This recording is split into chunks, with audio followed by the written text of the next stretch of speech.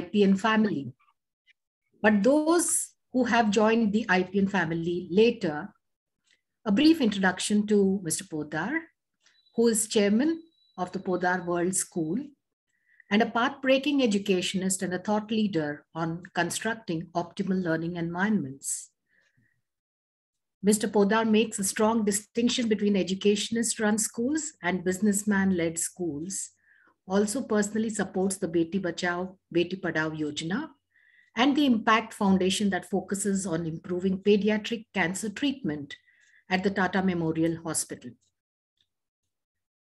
With his education from the University of Texas, Mr. Podar is vested heavily into constantly monitoring and upgrading the quality of the teaching staff that Podar has. His multi-city, multi-brand school has a presence across geographies. Welcome to the session, Mr. Podar. We would love to hear from you. We have eminent educationists in the session today, and we would definitely love to hear what your top 10 priorities on school leaders are. Thank you so much. Thank you so much, Dr. Sawant. It's my absolute pleasure to be here at the IPN Foundation event amongst this August gathering of eminent educationists. And why I love visiting all of the IPN events is the level of passion that is there from the school leaders who actually want to go out and make a difference in the lives of the children that are entrusted to us. So thank you to all the participants who are here. And of course, I must take this opportunity to say that, of course, we all miss the wonderful smiling face of our dear Gaurava Yadav. He's, I think, recovering from some illness, which hopefully should be okay in the next few days. But of course, I think the session is going to be moderated beautifully by Dr. Sawant. So, Mr. Podar, we have half an hour given to you, followed by a Q&A session that leaders would have posted in the chat window. Sure. So what are the top 10 priorities that you think school leaders should think of in this year? Sure.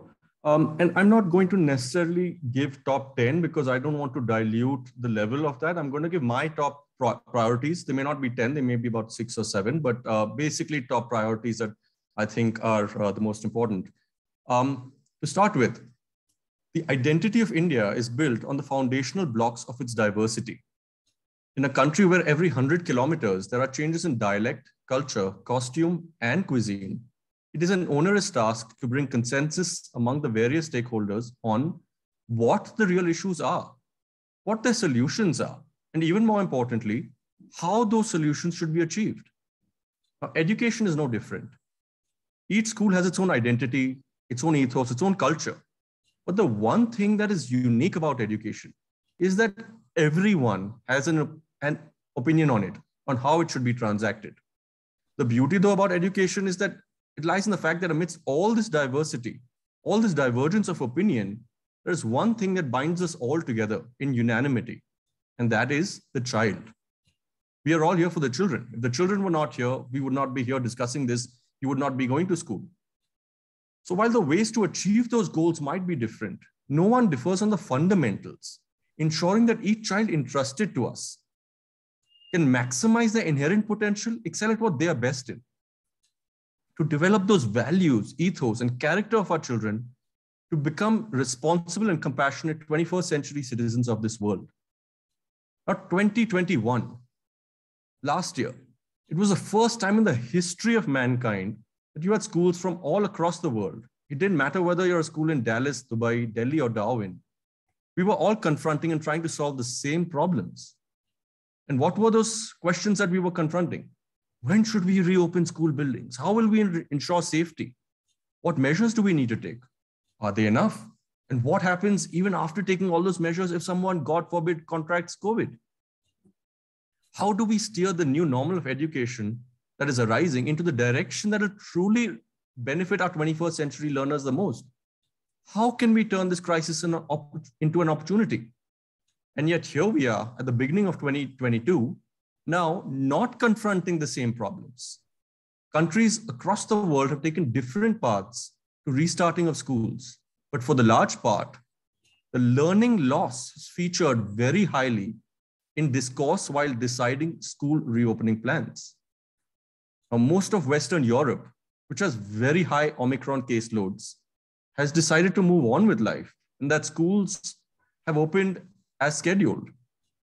Boris Johnson, the Prime Minister of UK, has gone a step, or rather many steps ahead, and even said in Parliament that masks are not required for children in classrooms anymore. That's an idea that's unpalatable for me at the moment, and I think it's a step too far in my opinion. But my point is, reopening physical schools has to be a priority. There are places where children are allowed in restaurants, cinemas, parks, parties, marriages, but cannot enter their classrooms, as if COVID is only sitting inside the school building. I was talking to the school leader from London last week, and he was shocked. He was absolutely shocked that, but how could you be closed for a major part of 22 months now? He was like, how do you handle the kind of learning loss that the children are going to be suffering? And of course, I'm sure all the people who are on this webinar today and the ones who are going to be watching even a recorded session are amongst a very tiny niche audience that shifted onto online virtual lessons. But that's not where the truth of the entire India lies, does it? We talk about the shift our schools made to online learning, virtual learning, and reduce the learning loss. Of course, we reduced learning loss, but there's no doubt that there are many deficiencies of online learning as compared to physical classes. However, what the bigger point is, what we forget or we may not realize is, as per the UDICE, as you know, is under the Education Ministry. As per the UDICE report in 2019, out of over 15 lakh schools in the country, can you guess what percentage of government schools had internet? You can give your answers in the chat box. Out of over 15 lakh schools in the country in 2019, as per a UDICE report, what percentage of government schools had internet facilities, working internet facilities? These are guesses. Don't worry if you give the wrong answer. There are no minus points.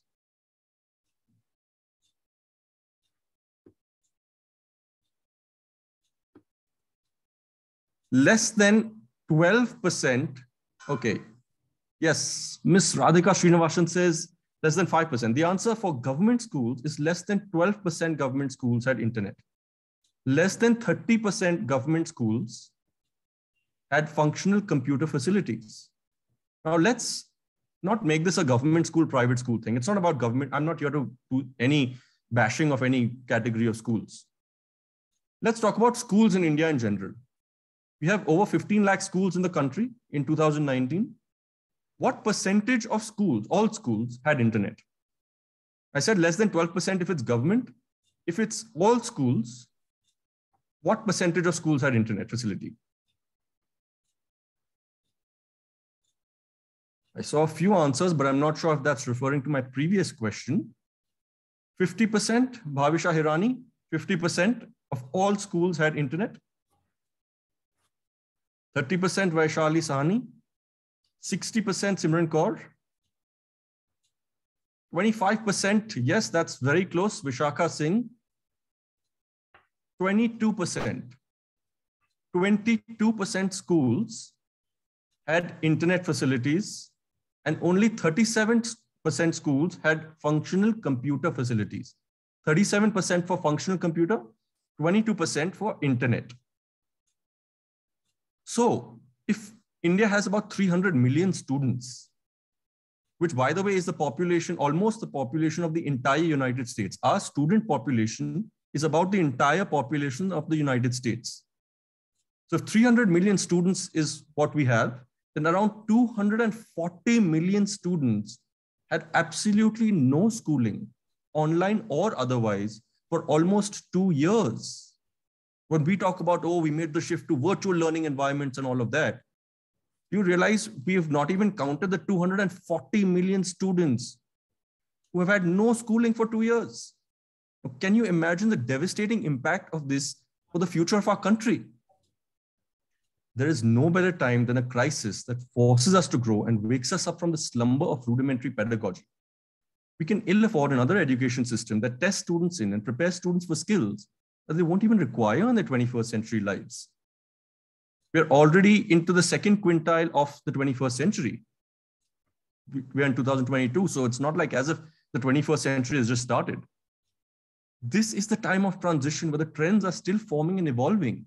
And it is incumbent upon us, especially the education thought leaders and influencers, who have to shoulder this responsibility to steer this evolution of education in the direction which will truly benefit our 21st century learners the most. Our posterity is going to look back at this time as one of those defining moments that comes once in centuries. And they're going to either thank us for the direction in which we took education or curse us for not rising up to the occasion when we had the opportunity. As we commence 2022, what has changed from 2021? 1, we know a lot more about the virus. 2, we have vaccines that we know reduce the severity of the disease.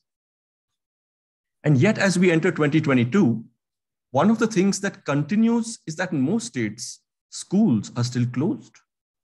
There's a strong argument for safety of children, and no doubt safety has to be paramount. However, it has to be a calculated risk based on data analytics from countries across the world. The data is there for us to see.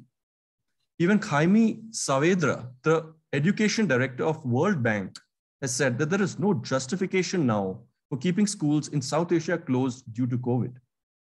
Learning poverty, which is the inability to read and understand a simple text by age 10, in India is expected to increase from 55 to 70% due to the learning loss and more out-of-school children.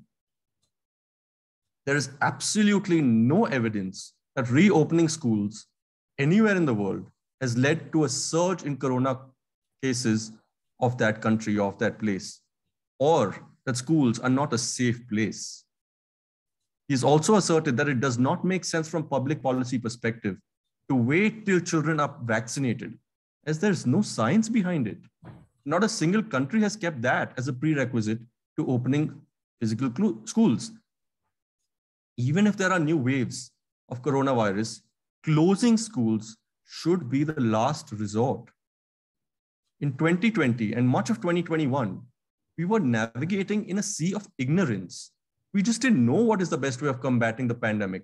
And the immediate reaction of most countries in the world was to close schools. However, time has passed since then. And with the evidence coming in from 2021, we have had several waves across the world. And there are several countries which have opened schools successfully without any surge in COVID cases. Even if kids do get infected, and especially with Omicron, the cases are mild and serious illnesses are extremely rare at less than 1%. The risks for the children are low, but the costs are extremely high. In a country like India, where the inequalities in education were already prevalent before the pandemic, and the learning poverty levels were already gigantic, we just cannot afford millions of children not to attend schools, or even worse, drop out of schools forever. The continued closure of schools has a devastating impact on future productivity, earnings, and well-being for the generation of youth, their families, and the world's economies. I'm going to open it up to the audience for a question here. There was a World Bank report in 2020 that projected what would be the loss to India or to India's future earnings due to the prolonged closure of schools due to COVID. Can you guess how many dollars loss would that be?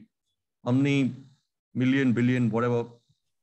How big do you think the loss, the projected loss to India's future earnings due to the prolonged closure of schools due to COVID would be?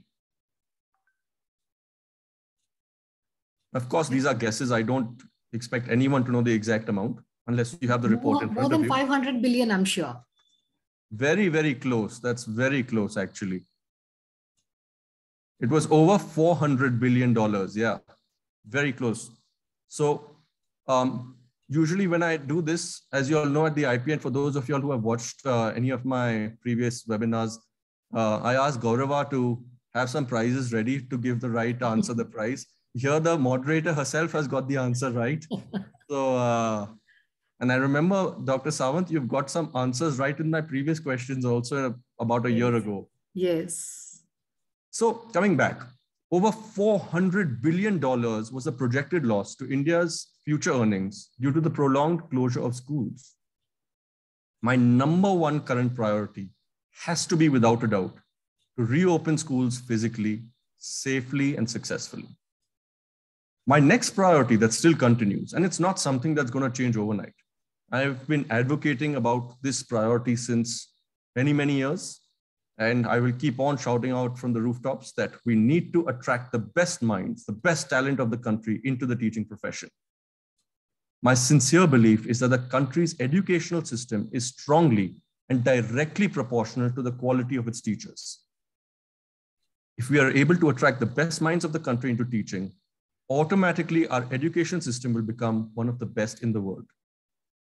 Unfortunately, our country is obsessed with getting children to become the next doctor or engineer. And while these are good professions, no doubt, the over-obsessive rat race to become a doctor or engineer is not healthy. You enter a classroom full of high school or college students, and you ask them, what would you want to become when you grow up? How many times have you heard any child say teacher? It's just not heard of, or very, very few. Or even if you go into a classroom full of B.Ed students and ask them why they chose to become a teacher, why do you choose the teaching profession? And so often you'll get to hear answers like, I got married and my in-laws, my family, they felt that I should do something easier and light, spend some time with children and not have these long hours and rigors of corporate life. And thus I thought teaching would be perfect for this. Now, how far is that from the truth? Because teaching is not easy by any means, or it's not light. And neither is it a job from 8 to 2 that you spend some time with children and come back. Absolutely not. A teacher is a teacher 24/7. She's thinking about her students even at night while she's putting her own child to sleep. So teaching cannot be the backup option or a last case scenario. You know that I didn't become a doctor, engineer, businessman, accountant, or CA or whatever. So I became a teacher. Teaching is the profession that literally builds the future of this country. Investing in teaching is the best investment a country can make. Then why is it that we as a country, or politicians, or the ones who rule the country, whether it's the state, whether it's whoever it might be, why is teaching not the best return on investment? We live in a country, in a democratic system that has elections every 5 years. The return on investment in education doesn't happen in 5 years. The fruits of teaching are generally seen at least a decade later when children become adults and start contributing to the country. So the return on investment has a long horizon. So it becomes difficult to become a priority if you're being judged on your 5-year performance. Now, I'm not here to only talk about problems, but also the solutions. What do we need to do to attract the best minds of the country, the best talent of the country into teaching? And don't get me wrong, we have some fantastic world-class schools, world-class teachers. Absolutely do. Unfortunately, though, these are mere islands of excellence floating on vast oceans of mediocrity. So what do we need to do to achieve these goals? Yes, absolutely right, Simran Kaur. This has to be brought about by two most important factors. One, the monetary rewards. It has to be financially lucrative. And two, and I think the most important, even more important than monetary rewards, is respect and reverence in society. Now, people talk about Finland being one of the top performing education systems of the world. All of you know that, I've heard that. I studied the Finnish system of education since many, many years, visited inside classrooms, gone and spoken to teachers in staff rooms, sat with the National Ministry of Education, spoken to principals. And one of the things that differentiates Finland from most other countries is that teaching or teachers are the most respected profession in the entire country, even more than doctors or engineers. I'm going to digress a little bit. While I was speaking about this, I remembered about when I was sitting in the staff room of teachers and in Finland, and I was speaking to the teachers there, and I asked them, so, what class do you teach? And they're like, we teach the pre-primary. And I said, oh, wonderful. So what's your qualification? And they're like, we're PhDs. I said, so you're a doctorate in education, you're a PhD, and you choose to teach the pre-primary students. And they're like, yeah, of course, why not? I mean, why would we not be doing that? I said, well, in India, the typical way of doing it is if you're, a PhD or a doctorate in education, you'll likely be teaching at the university level or maybe at the higher school level. They're like, but, we can make the most difference in the child's brain, which is developing the fastest in the first 6 or 7 years, rather than at the higher grades. It's a just totally different perspective. So I was talking about teachers are the most respected profession out in Finland. In order to get selected for the equivalent of what is a B.Ed in the university, you have to be in the top 10% of applicants. Only 1 out of 10 who apply even get selected for the B.Ed course. And if you do finish the B.Ed, even lesser than that get selected to become teachers.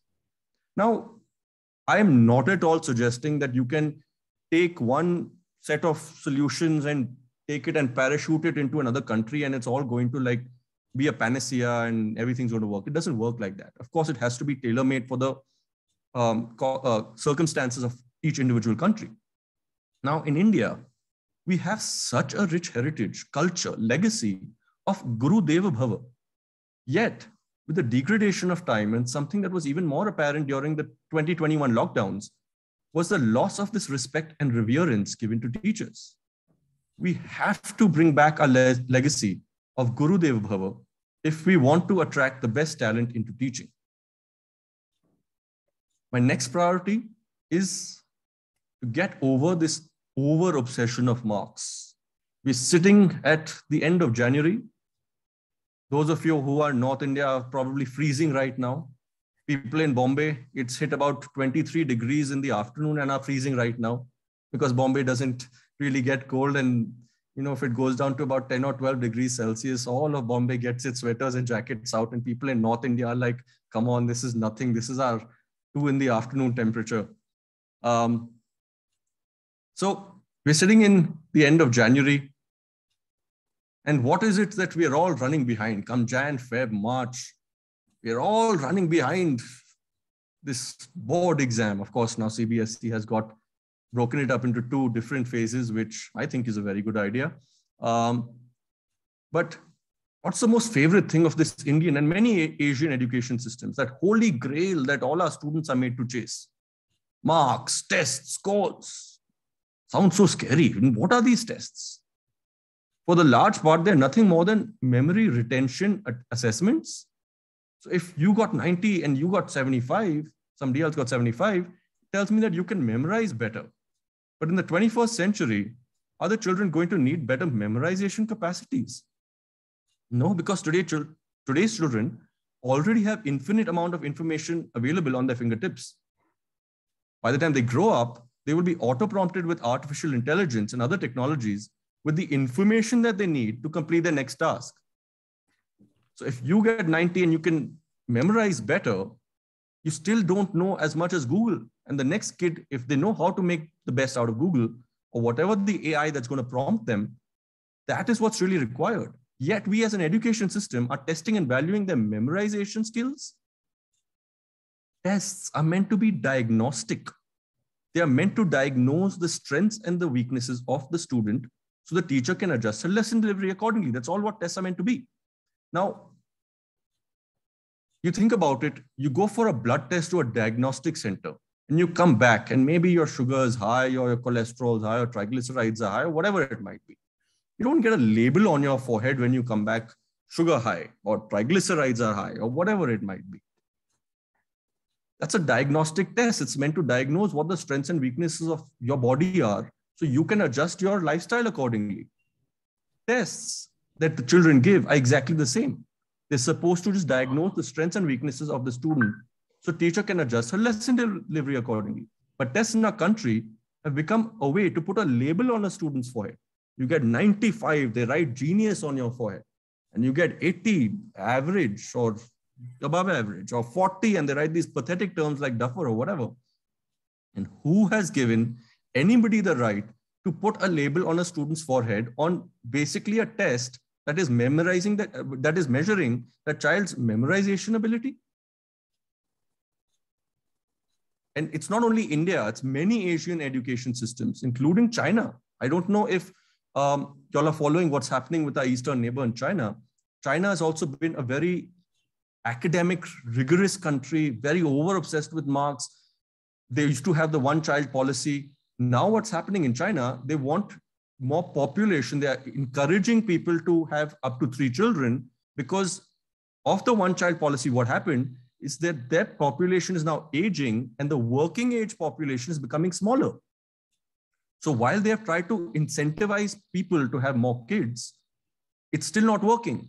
And why is it not working? What is the number one reason it's not working for them in China? Why do parents not want to have more kids? Because the level of stress and the amount of finance a parent's disposable income goes into that academic tuition. And I'm not talking about tuition in school. I'm talking about after school tuition and extra classes and edtech classes is so high. It's so high that parents are saying, no, I can't afford to have a second kid. I can't afford to have a third kid. China, as a result, has gone and banned edtech from their country. For all these big edtech giants have been overnight banned.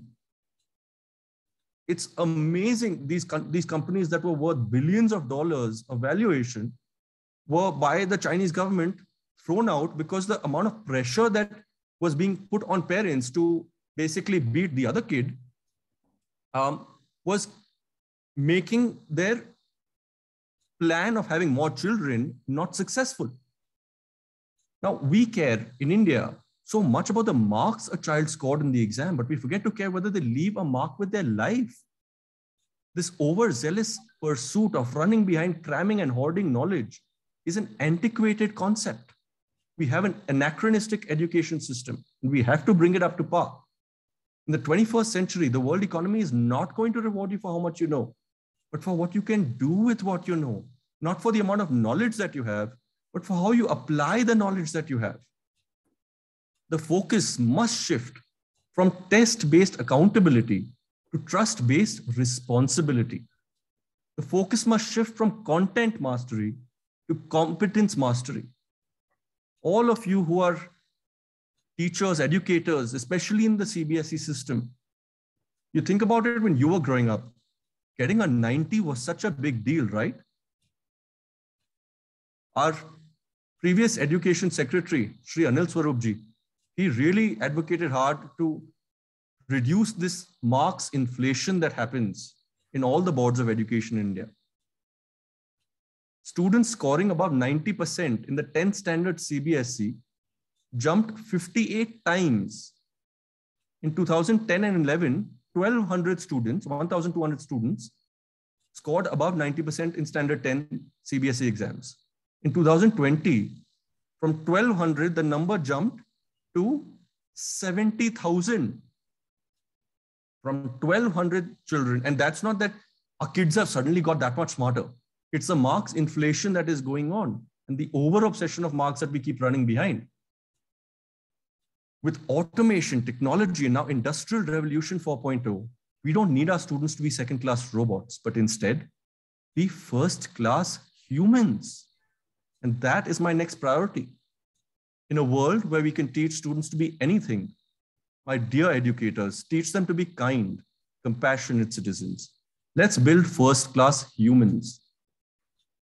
What are the traits that are inherent to humans, which no technology can replace or do a better job of? And what is the role of the educator in such times? Is it just of being an information or a content delivery person? No. The role of the educator today has moved to that of being a coach, a mentor, and a facilitator of learning. We all know that technology can easily deliver content, but it's only a human teacher that can inspire. encourage, and spark that imagination, inquiry, and curiosity inside a child. So my next priority for you, dear teachers, dear educators, this is the time to truly espouse, live, breathe, imbibe in our children and within ourselves those 21st century skills that we all once sagaciously foretold. And what were the skills? The ability to cope with limited resources, the ability to be agile, adaptable, flexible, the ability to be resilient, the skill of crisis management, self-reliance, independence, become critical thinkers, problem solvers. Which of these skills do our exams measure? Teachers are not weapons of mass instruction. In fact, teachers who believe their role is to mass instruct tend to become teachers of mass destruction, destructing a lot of the creative capacities of a child's growing brain. Education is not a transactional phenomenon. It isn't only about transacting curriculum. The fundamental crux on what good education is based is the human relationship. As you know, my sessions always have some interactivity, so I'm going to go into a little quiz here. Since Dr. Sawant has won a lot of prizes in the past, she's going to share a few prizes if you get the answers right. To all of you listening, what is the learning center of the brain called? What part of the brain is the learning center of the brain?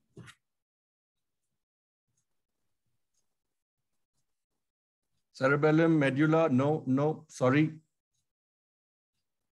Cerebral hemisphere, no, sorry, Simran. Amygdala, very good, Aditya. Spelling is wrong, but very good. It's the amygdala, A-M-Y-G-D-A-L-A, amygdala.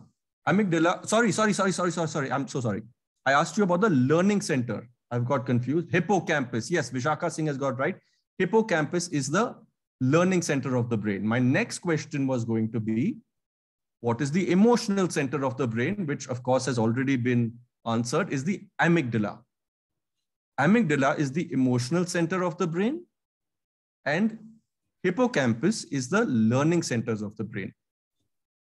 The amygdala is located right next to and connected to the hippocampus. I'm not giving you a neuroscience lecture. All I'm trying to tell you here is the emotional centers of our brains are connected and right next to the learning centers of our brain. What can you deduce from that? What can you analyze from that? The quality of learning is directly proportional to the emotional state of the child, of the learner. So if the child's brain is curious, challenged, purposeful, there's a purpose to your lesson, then the learning is going to happen much better. The quality of learning will be much better. And by the way, this is emotional state of a child's brain and not EQ. EQ is emotional quotient, how a child handles their emotions. That's different. So, and the amazing thing, you know, when I ask these questions, if there's children or students in the audience, they will immediately, you know, in 8 seconds, you'll suddenly get about 10 correct answers, because children will go to Google, type in all these questions and immediately give you even more detailed answers that I could have even imagined. So the children, the Google generation, aren't they? So my next priority here is you have to build heuristic learning. You've heard of pedagogy. This is heutagogy. Heutagogy is heuristic learning. What is heuristic learning? Student-led learning and not teacher-dominated instruction. Self-directed, self-owned, self-led learning. The next thing I'm going to tell you, I hope you can remember this when you are transacting your lessons in the future. A good teacher knows when to teach. An excellent teacher knows when not to. A lot of times as teachers, you need to take a step back and let that heuristic learning take place naturally. Our brains are hardwired to learn more and want to learn more. The highest concentration of endorphin receptors, the feel-good chemical receptors, are located in the hippocampus, in the learning centers of our brain. Our brains are hardwired to want to find joy in learning. A good teacher knows when to teach. An excellent teacher knows when not to. Know when to take that step back. The quality of teaching is only as good as the quality of learning happening in each child. Make the children the owners of their lessons, of their learning. Put them front and center and dispel your own fear that the child won't be able to do it. It is your role as the teacher, as the educator, to instill in the child trust, faith, belief, and put them in the front and center. At the worst, what will happen? The child will stub their toe. The child will make a mistake. So what? The child will learn from this and only get wiser and stronger. Research has proven time and again that children live up to labels. If you instill faith, belief, and trust in them to do well, they will do well. You make them believe they're not capable of doing it, and they most likely will not be able to do it successfully. So whether you believe they can do it or they can't, both times you're going to be right. So my priority here is to build independent, strong, self-assured learners through pedagogy. Of course, we know India is a country where parents care very strongly about the academic rigor. And even though I'm one of the strongest advocates against this unhealthy pursuit of marks, I must address the concerns that even if you want your child to achieve higher marks, there's a better way to go about it. As children grow up and get closer to their board years, parents and even schools sometimes start replacing sports and activities in their lives with a book, a desk, and a chair. Now, in today's world, we care so much about recharging our mobiles' batteries. We have to make sure our batteries are charged. But we forget to recharge our most important organ, our brain's batteries. If you replace physical activity with a book, a desk, and a chair, you're only going to achieve a dull child. If you really want to recharge the brain's batteries, you need to bring back those dose chemicals, the dose of happiness. What is that dose? Dopamine, oxytocin, serotonin, and endorphins, the feel-good, happy chemicals. When you feel confident, strong, then how do we get these chemicals? By letting children be children. Let them run, jump, dance, play their favorite sport, yoga, exercise during their study breaks, whatever physical activity they enjoy. You ask toppers, what was your routine before the exam? I don't think I have ever heard any topper say that my routine before the exam was just study, study, study. Every topper that I have asked have said, I spent time doing what I liked. Yes, I started learning. I started my portion early. I started studying early, well before the exam started. But the day before the exam, I took out 1 hour to do this, to play my favorite sport, to dance, to do aerobics, yoga, exercise, whatever it is. No point in sitting for long hours with a book in front of your lap if your brain is outside thinking of the mango tree or about the cricket match. Children learn best on their feet and not on their seats. And since students have their year-end board exams coming up soon, I must conclude my session with a message to my dear students, if there are any listening in. So dear students, stay calm, composed, have faith, belief, confidence in your abilities. Don't let anyone bring you down. Don't let anyone pressurize you. You were not born or meant to be cooked in an academic pressure cooker. With that, I'd like to take it back to the moderator, and we can take some questions as the moderator wishes. Thank you, Mr. Podar. Very relevant points put through. And I'm sure the leaders in this webinar are craving to ask you questions. So I think we have Mr. Parush Arora raising the hand. You could ask your question, sir. Hi, good evening, Mr. Podar. I'm sorry, I'm sitting in the car and listening to your session, an amazing session, words which you've expressed. So as a school owner, I've got a couple of doubts. Number one, how to actually convince and handhold the parents with respect to doing such activities, which you just said it. Being a school owner, I really don't know. There are approximately 87 odd participants in this session. I'm sure out of those 87, 80 will be approximately teachers or principals. Out of those 80, if you see and scroll anybody's Facebook or website, the first thing which will pop up is the last year result, which can attract more admissions.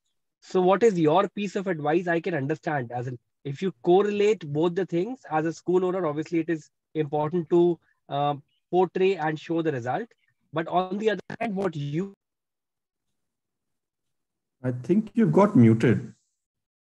Mr. Arora? Yeah. I hope I'm there. Yeah. So as a school owner, yeah, I have to portray my result. But on the other hand, what you just said is also important because we also have kids. We need to improve our kids and we need to improve the kids which are there in the schools. So how we can actually implement, because this session cannot be shown and parents will ultimately see what, as in, at the time of admissions, IIT Delhi is what they focus on. The MBBS admission is what they focus on. So how can we moderate this? How can we actually explain it to our population, to the students and to the parents? Thank you so much. Thank you so much, Mr. Arora, for your question. Wonderful question. And I, first of all, appreciate that you're joining us from the car, but I hope you're parked on the side and not driving actually while you're asking that. So I hope you're safe and sound out there. Coming to your question, yes, very relevant. And I think as school owners, as school leaders, as principals, as coordinators and teachers, our job is not only to educate students, it's also to educate parents. You're absolutely right. The society runs behind marks, and that's what I am trying to advocate for. And it's not something that's going to change overnight. Even Sundar Pichai, in his interview at IIT Kharagpur, said that it is not a necessary prerequisite to get into the top 5, 10, 20% of universities for a successful life. The NEP has really raised the right notes in a lot of ways and tried to shift that focus from content mastery to competence mastery and not only run behind marks. But that being said, you're absolutely spot on. How will we do that if eventually colleges, okay, why should parents send their children to school? So that they maximize their inherent potential and excel at what they're best in. Why do parents send their children to schools? For the large part, so that they can get into the best college. If you need, what do you need to get into the best college? Your best marks. So if your best marks are in physics, chemistry, biology, maths, and you want to take up science, yeah, you're probably going to be looked at more preferably than say if your marks are really good in something, another subject, or it doesn't even have to be marks, some other skill. So yes, you're absolutely right. We have to change the end goal, but it is a mindset change that is not going to happen overnight. People like you, like all the educators here, are going to have to advocate for it strongly, because that is what the children are going to need in their lifetimes. They're not necessarily going to need only that certificate that I came out of IIT or IIM or from whichever other university. It's going to be the life skills that we taught them in school also. And that is what our responsibility is. Of course, it's a balance of both, but we are already moving towards that. Today, the value of life skills, the value given to life skills, even in parents' minds, is far higher than, say, 10 years ago. It's still a long way to go, but it doesn't mean we haven't made progress. We have to keep on going at it. And I'm hopeful, I'm optimistic that we can try to achieve that as soon as possible. I think that answers his question. We have Ms. Indu Sharma raising her hand. You could ask your question, ma'am. Good evening, Mr. Podar. Such a fruitful and rewarding session, as always. Pleasure to have you as a speaker. I just wanted to add, Mr. Podar, that whenever parents are crazy about marks, allow those parents to interact with children in your campus, right? When they get to see the kind of confidence they have and how they say their mind, not something which they memorized, any parent would choose your school when they see happy, vibrant campus. I think confidence and communication skills, if we are able to inculcate in children, then parents would not really look at this 99% marks or IITs, and they are definitely going to make to those prestigious institutions. So as you said, I think in every session you emphasize that children need to be happy children. Happy children definitely learn better.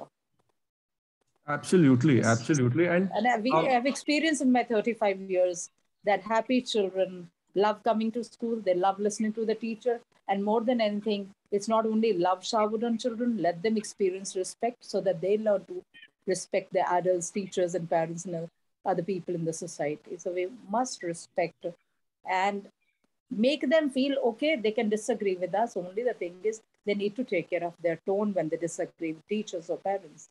If we give them that freedom, they are bound to make progress in every field.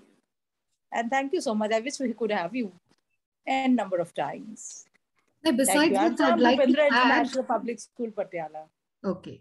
Besides this, I'd also like to add, the most important thing is that we need to accept them for what they are. Yes, exactly. Acceptance of children for what they are is more important than labeling them, as Mr. Podar was saying, right? So that's very, very important. Respect for what they are, who they are. Absolutely. And I think sometimes we get too caught up on trying to meet the parents' expectations. We're trying to live up to, even the previous question that asked was, but parents are going to expect this or want that and want these kind of marks.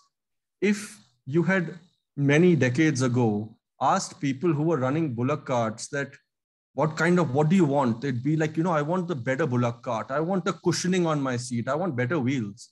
Well, somebody went out there and created cars, invented cars. Sometimes you just don't know what's out there until you've got it. So I think as educators, as progressive-minded educators, the ones who know what is important, it is incumbent upon us. We are responsible for the change, that evolution of education that's happening right now. All of the people watching here are responsible for it because you have hundreds or thousands of students entrusted to you every year. Thank you. Thank you so much. We have Ms. Lakshmi Kumar. Please ask your question, ma'am. Yeah, thank you. Thank you, Mr. Podar, for a very enriching conversation and your talk. I'm glad you touched upon one of the crucial stakeholder, the teacher community. While, a lot of schools, kept sanity in terms of teacher relationship, we also have heard of extensive exploitation, attrition, not paying salaries or clubbing classes. So, for whatever situations that urge schools to do, that there is one community that's absolutely fatigued, overstretched, and less valued. And of course, they are frightened right now to return back. And when we reopen schools, how do we bridge this trust deficit? And, and schools may have their own sides of story. I'm not even taking a side to say who is wrong or who is right. And that teachers have been asked to become this multitudinal Mahakali with, many upskilling and readiness for, hybrid. And, I realize hybrid has two elements to it. And when you have young children in front of you, let's say a grade 1 or 2 or kindergarten, and then there are children sitting at home, you can't really have an online, offline simultaneously. So, it's going to have challenges of the same teacher teaching the online school first and then come to the offline or vice versa. So how are we going to heal the community of teachers and build this trust back? And, how do we set our priorities in that direction?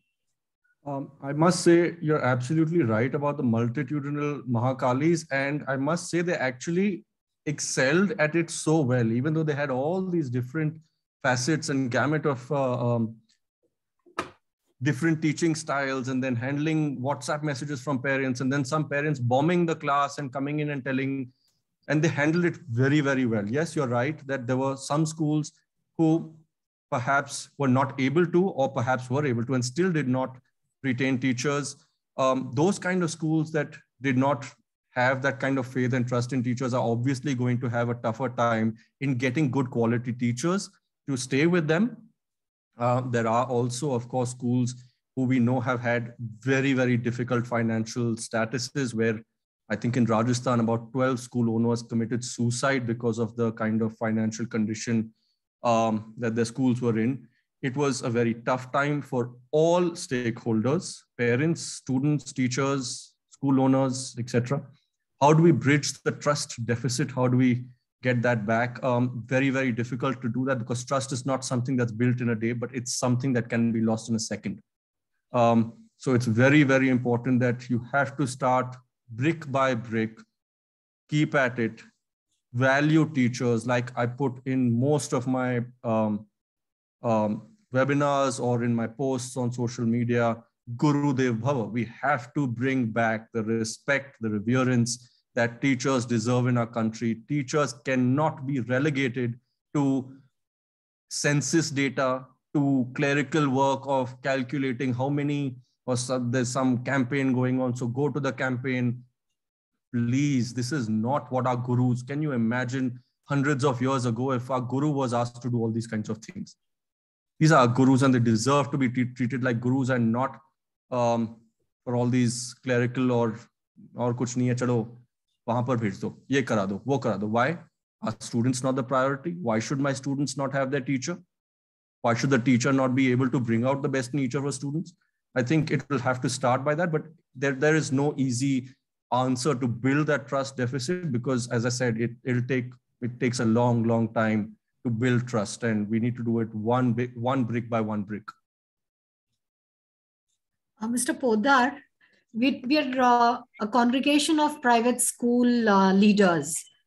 Just think about the government school teachers, a pathetic state that they are in. Right now, the vaccination drive, because of which they're all set on this task of trying to cover the children who are aged 15 to 18. They're moving door to door, getting kids vaccinated. Is that the job of teachers? So, and a major chunk of children go to government schools. So it's so important that the Ministry of Education, be it state-wise or the Government of India, should take a very strong stand. When we are saying respect and revere teachers, this has to come from right top up. Absolutely. If the ministry takes a very strong stand on this, I think we can bring in a great transformation in the field of education. Once teachers are allowed to do what they're supposed to be doing, I'm sure they'll be able to do a wonderful job with children. 100%. It has to start from the top, but even at the local level, district level, I think at the top, when we do speak and advocate through associations, through organizations, educational bodies, I will stick my neck out and say out here that the minds of the people at the top are very progressive. They do actually believe, whichever board we are talking about, at the ministry level, at the bureaucrat level, they genuinely do agree with all these things. Right. However, just agreeing is not enough. Yes. Eventually, what happens on the ground is what really matters.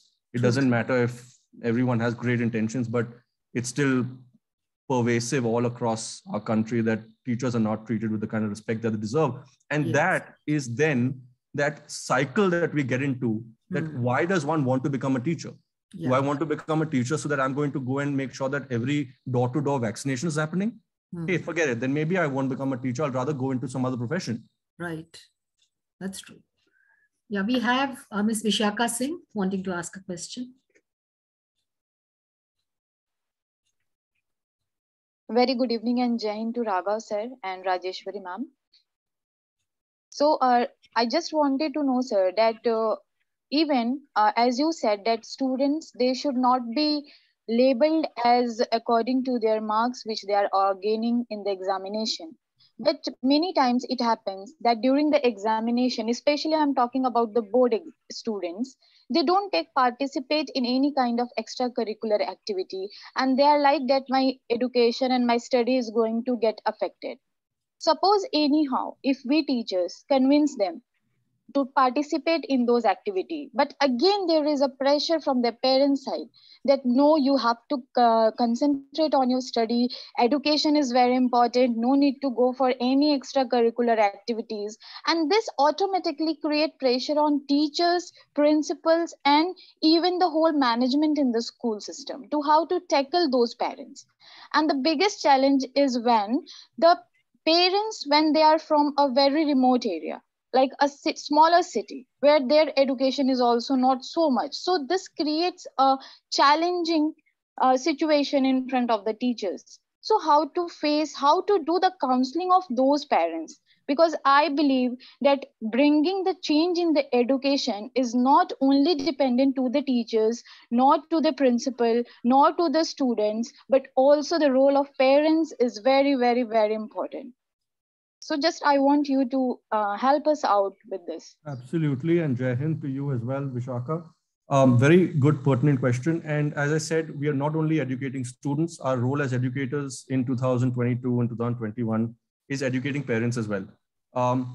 Let me give a little bit of a scientific, I've already explained about it has to be done with patience and all of that, but I'll give you a scientific explanation of why extracurriculars, especially sporting or physical activity, is important for the child. So if the parent wants better marks, they're all running behind academic rigor. I want more marks for my child. Okay, great.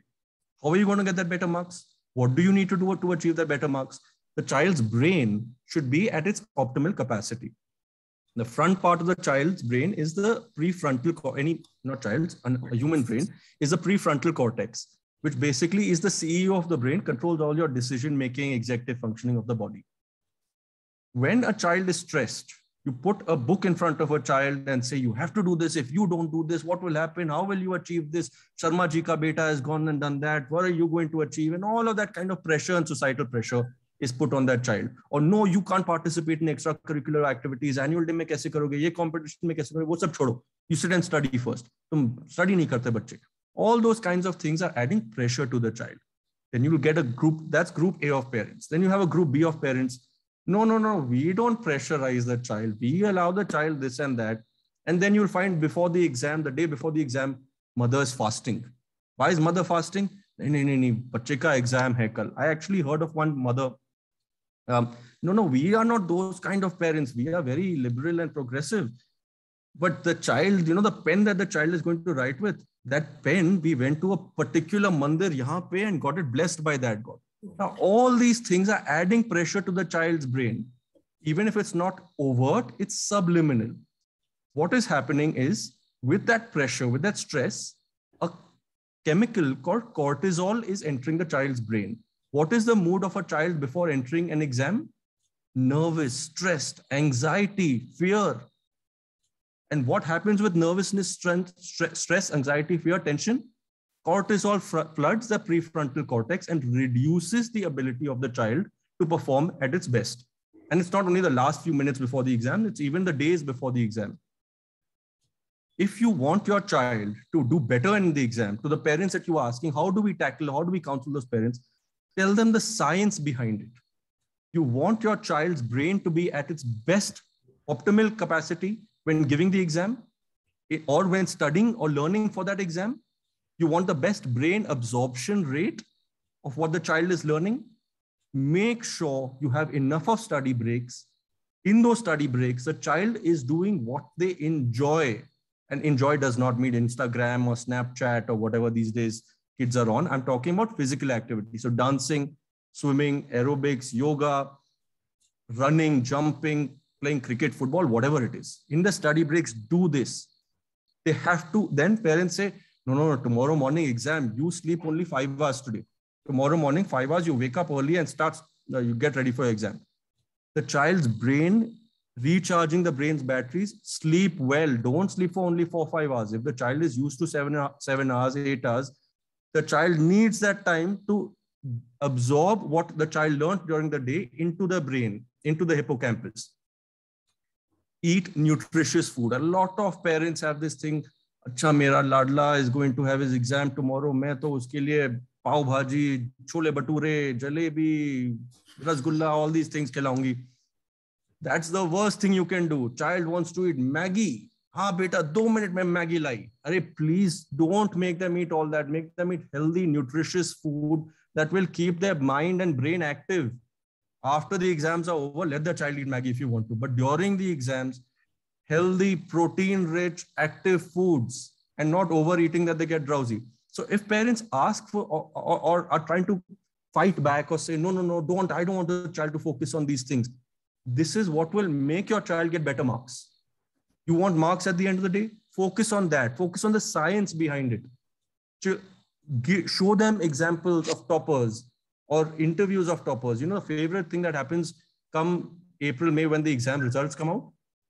Every newspaper and nowadays every WhatsApp education group is filled with that one photo of that principal feeding a laddu to the topper of the school. And then there will be one article below it, standard article. What do you want to achieve? What course do you want to do? And what was your exam routine? Exam routine of toppers is not study full time. Let those parents who you're asking about read those interviews of those toppers and see that your child needs good sleep, good food, and good study breaks with physical activity to get back the dopamine, oxytocin, serotonin, endorphins in the child's brain, the good chemicals in the child's brain, so they can perform at their optimal capacity when they give the exam and get better marks. If marks is really the target, this is a better way to get those marks or higher marks. Okay. We have Ms. Seema. Good evening and Jai Hind to all the educators. First of all, my question is, I have two questions which is striking in my mind.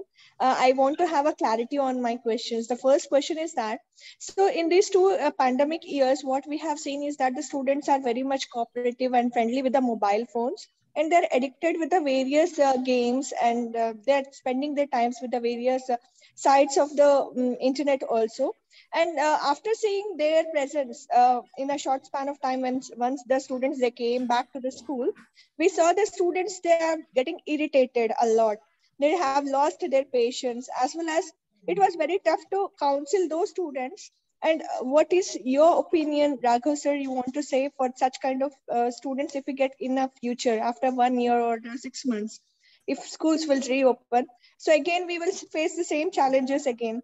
So how to tackle such kind of students and how to counsel them? I want to know the first thing. And the second thing, the CBSE, what the changes has been made in the new examination pattern.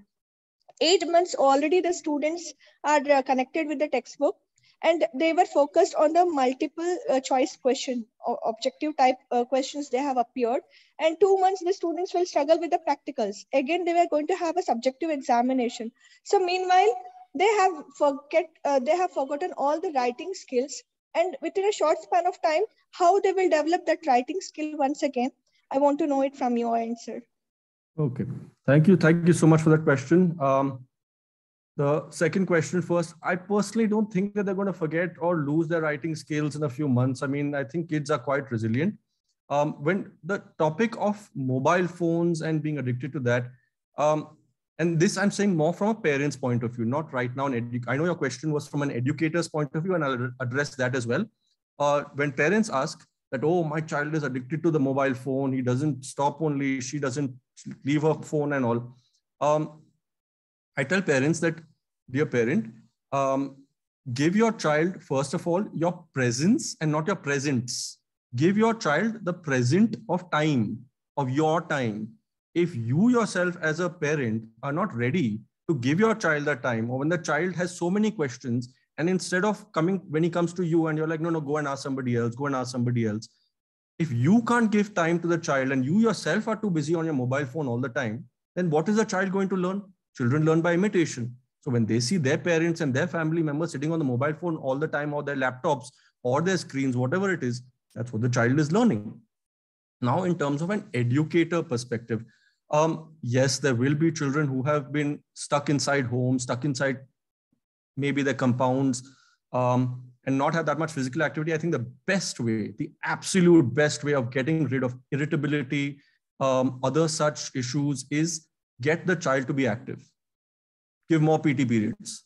Let the children be children. Let them run around. Let them sweat. Let them fall a little bit. No problem.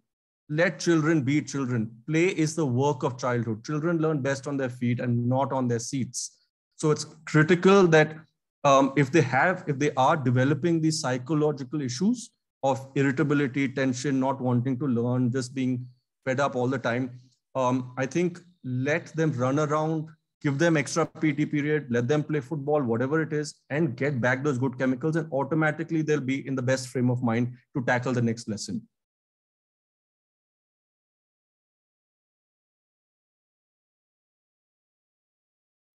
I'd like to add here, Mr. Podar. In fact, schools will have to rethink about the timetable now, because it cannot be a 7-period schedule with a lunch break in between. There has to be a break after every period, because getting the children adapt to school is more important than them learning at school. It's very, very important. That's actually one of the things that Finland does so well. So if Finland has 6 periods in each day, 45 minutes is the period and 15 minutes is the break after every single period. Yes. That recess of 15 minutes is so good. It's so critical. And children are allowed to do what they want in that 15-minute period. So yes, you have children who are running around. Somebody's playing football. Somebody's playing whatever sport. Then there are children who are climbing trees, getting berries out. There are those children on the side who, and in Finnish schools, the government schools, you'll have pianos lying around, guitars lying around. So children are jamming. They're going and playing their own pianos. They're getting that part of their brain going. So I think it's a very, very good suggestion. It's a tough one. We've tried to actually implement it in quite a few of our schools. A lot of resistance from teachers, parents, saying that how can you have so many recesses? We don't send our children just to khel kood ke liye nahi bhejte. But the science behind it is that you're getting the child's brain ready to tackle the lesson better. Yes. And what we have in our schools is this thing called the happy time, where about 5-6 minutes in the day, a child becomes the DJ of the day. And the principal or the teachers select the child, and on the basis of good behavior. Good behavior, it's not in terms of one who's obedient, but one who maybe helped another child who was getting bullied. Somebody who went out of their way to do something. Right. The child becomes DJ of the day, goes to the principal's cabin and can play any song, not objectionable songs, but like DJ Bravo Champion or some other patriotic kind of song, Maa Tujhe Salam. They can play that, and the whole school is then playing on that song. And in that time, everyone is encouraged, from principal to peon, students, everybody included, goes out into the passage, into the atelier, in their classrooms if they wish, and dance, just freak out. Yes. You see the kind of level of that lesson, that pre-happy time and post-happy time, and the difference in that lesson, the quality of that lesson. Teachers are like, this is so much better. The child who was sitting quiet, not listening, looking all around, is now suddenly paying attention. I think Dr. Sawant's screen is frozen. Yes, Dr. Deep Khare, please go ahead. Good evening, Mr. Podar. It is always a pleasure and privilege to listen to you. And thank you. This young educator is making many oldies to really think all the time. Congratulations. No. Please don't say that. I think the youth is inside the heart. I fully agree, because not the number of white hair that you might have or not. Very true, very true. I had just 2 things to share, and I will need your reflections also. Indirectly, I found that we have a lot of common thinking altogether. After this pandemic, I think the most important thing for all educators to realign their expectation from children. Somehow I feel that we all want these 2 years to be nullified and the life become as usual. We are not ready to afford. We don't want to really get changed with the new normal. I also would like to add one more point here, that somehow when we say the teachers started teaching online, how many of them have really started teaching what is required as per online teaching as compared to what they used to do offline? These are the 2 things I wanted to bring to your the thought process. And a few more things. Recently in my school, we started something called a special break time. where the children will join the Zoom rooms and they will be allowed to go to different breakout rooms as per their choices. There will be no teacher and nobody will guide them to do anything. They're having break in the Zoom rooms. So they chit chat, they talk about, then we started asking them that anybody would like to do any activity. When they say something, I want to do drawing, okay, those who want to do drawing with him, please go to that room. And they can sometimes have snacks together, they're having lunch together, and one PD teacher in requirement, he is also teaching them something special. A child is doing skip rope and whatnot. These are the few things which is, bringing them to their normal life. And as far as the writing is concerned, I am fully agreeing with you that nobody has forgotten writing. They still need to have the appropriate enough reasons to write. The time when it comes, I feel very strongly about the ability of children. If we make them understand that this is time to do that, they will be all fully be able to do it. Of course, it will take its own time and we should be patient about it. As we all know, we have been patient for the last 1.5 years. Thank you very much. Thank you. Thank you. And that's a very good point. Yeah, I loved your idea of the breakout rooms and then children decide for themselves if they want to do skipping or they want to do drawing or whatever. And that absolutely is heuristic learning. That's exactly what I was. Mr. Podar, there's no teacher intervention at all. No teacher can say anything except they stop fighting or something that goes on, something is going beyond the limit of speaking kind of thing, going haywire. Yeah. Otherwise, they have nothing. Because I'm sick and tired of prescription by the teachers. We want them. Yesterday, we had a webinar in which somebody was asking the children are not even able to decide what they want to do in class 12th. From class 1, we do not let them do what they want. We prescribe them, do this, do this, do this. Now this child, when he does all the things, he rather becomes a slave. He can choose a cool drink or a mobile type, or he can choose a laptop type or a channel of, he can't choose a book. So those many people are sitting here. Let me know, when have you seen a child going to a bookshop and picking a book of physics? That will tuition teacher will tell, or a school teacher will tell, or the parent will tell. When a child can pick up a book, sir, will he pick up a girlfriend or even to a career or a stream? It is very, very unexpected, impossible. If we are not able to teach them what makes them happy, what do they like, they can't be successful at all. But we are busy doing something which we feel is right. I'm thoroughly against all the examinations you conduct. You were just talking about toppers. They're topping in what? They're topper of what, by the way? They were very good that day of the exam. Next day, what they topped in, is it useful next day, next day? They're unemployable, don't we know that? The topping is something which is not going to be used by anybody or required by anybody. That's what Mr. Podar is trying to communicate. Yeah, I understand. It's a highly debatable topic. The entire system needs to be transformed. That's the need of the hour. Mrs. Saman, the key is the teacher. If the teachers are told what is required as a permanent learning, something you teach today, you use after 10 years. Right. If a child can handle money, not the math question, that is better. That's true. Repair his bicycle, then doing a practical in physics lab, not required. Learning made more practical. But this is what I think is possible. Right, Thank you. Right. Thank you. Any more questions? So I think we come to the close of today's session. Mr. Podar has listed out 6 priorities, and you can always interject me, Mr. Podar, if I'm not on the track. The first one is to reopen schools. It's high time schools reopened so that children come back to school. They will be safe because schools are taking care of the sanitation part, the safety part of the children. The next point that he highlighted was to attract the best minds in school. Because once you have an excellent teacher, there's transformation taking place in the child. Then was getting over with the obsession of exams. Because rote learning is not going to fetch any brownie points. It may at the most give you a good mark sheet, but for a child to be successful in life, that's not enough. Then came making children first-class human beings. More important than academics was being human, to make them empathize, sympathetic, adaptable, and also inculcate the 21st century skills of adaptability, resilience, critical thinkers, make them critical thinkers, problem solvers, because that was more required in the present day scenario so that they could tackle problems well. And last but not the least was heuristic learning. Let them be self-dependent, self-learners, because the teacher can be a facilitator, a coach, more than the one who's imparting knowledge. So anything else that you would like to add, Mr. Podar? No, I think it was summed up perfectly. It was absolutely spot on.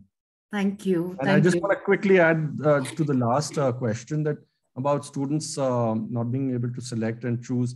Of course, one is, as educators, as teachers, we have to ensure that you're not trying to just fill the mind. You're trying to get the child to develop his own curiosity or her own curiosity. I've seen children sometimes give a wrong answer, and so you'll have sometimes teachers, principals be like, "Oh my God, you sit down, you sit down. What kind of an answer is that? What a silly answer." We revolve, or we're dominated by this culture of the one right answer policy. So if the child thinks anything besides that one right answer, they don't get the marks for it. And that's why they're considered not to be that intelligent. Whereas that is itself the bane of what education should be, because we want our children to develop curiosity, creative capacities, and have them think outside the box. So I've heard teachers and educators say, no, I don't ever tell the child to keep quiet or tell the child to do that. But do you stop the other children from sniggering, laughing when he says a wrong answer? You should stop that, because oh, what a wonderful answer. I didn't think of that. Maybe we can look at it from that perspective. So it's important. The second thing was about the choice, that children after 12th may not know what to choose and all of that. That's absolutely okay. It's normal. To each one of you out here, how many times in your life did you know for certain that this is the only thing I want to be or want to do? It changes. It's okay. It's normal. It's dynamic. In university in US, an average undergrad changes their major 2.2 times, which means that in a 4-year undergrad course, and it's a very flexible course where you have your first year, freshman year and sophomore year, you're taking the foundational courses. So you have that flexibility to go into a different stream. But the average undergrad in the US changes their major 2.2 times in a 4-year period. So it's absolutely okay if children don't know what to do when they are 18. Did you know what you want to do when you were 18? And how many times did that change after when you became 20, 25, 30, 35 or whatever? So it's okay. I mean, each child has their own right time. Trump became president at 70. Obama retired as president at 55. So each one of us has our own right time. There's no race with anyone else. The race is only with ourselves. True. So it's all perception and how we approach. Absolutely. Right? So thank you so much. And I thank all the leaders present for today's session. And Mr. Podar, a big thank you to you, because there was a lot of learning that has taken place today. Thank you so much. Thank you, and Gurudev Bhava. Gurudev Bhava.